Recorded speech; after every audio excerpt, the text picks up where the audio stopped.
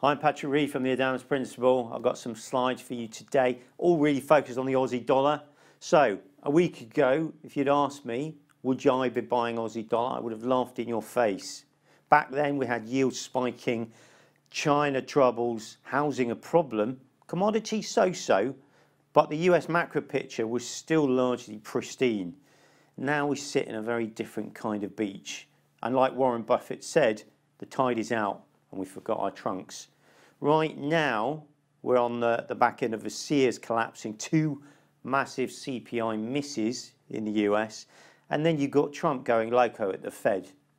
So as you can see, this chart here, very, very great chart from Greg Gibbs, basically looks at the relationship with the curve, straight like near term 3 months Euro-dollar futures yield, tick, 2-year, tick, 10-year and even 30-year lifted, tick, tick.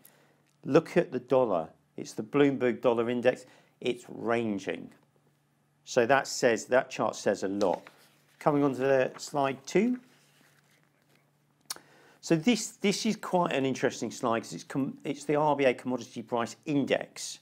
This is also very good for the Aussie dollar, very supportive, and as you can see, you know, this could suggest near-term upside risks. So the next slide we're talking about. So this, let's not forget, however, counter this with the Aussie and the 2-year swap spreads. This is looking like it's just presented its sick note, and I don't know how long this is going to take to recover. So this, you know, the Aussie has been very sick for a very long time, as I've just sort of spoken about all of those reasons.